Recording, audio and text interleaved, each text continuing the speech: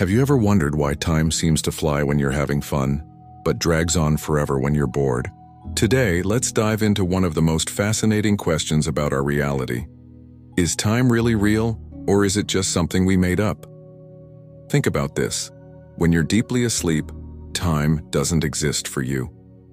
When you wake up, you might not even know if you've been asleep for 20 minutes or 2 hours. It's like time completely disappears from your consciousness.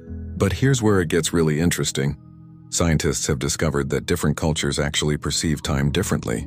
Western societies tend to see time as linear, like an arrow moving from past to future. But some indigenous cultures view time as circular, with patterns that repeat like the seasons. Neither view is wrong. They're just different ways our minds make sense of existence. And let's talk about Einstein's theory of relativity. He proved that time isn't fixed at all.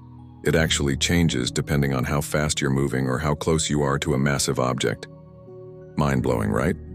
The clock on a satellite in orbit actually ticks slightly faster than the one on your wall at home. But here's the real kicker. What we call time might just be our brain's way of processing change. Think about it. If nothing in the universe changed, if atoms stopped moving, if light stopped traveling, if everything just froze, would time even exist? Would it have any meaning? The truth is, we created the concept of seconds, minutes, and hours to help us organize our lives and coordinate with each other. But these are human inventions, just like the weekend or the month of January. Nature doesn't care about our Monday meetings or Friday night plans.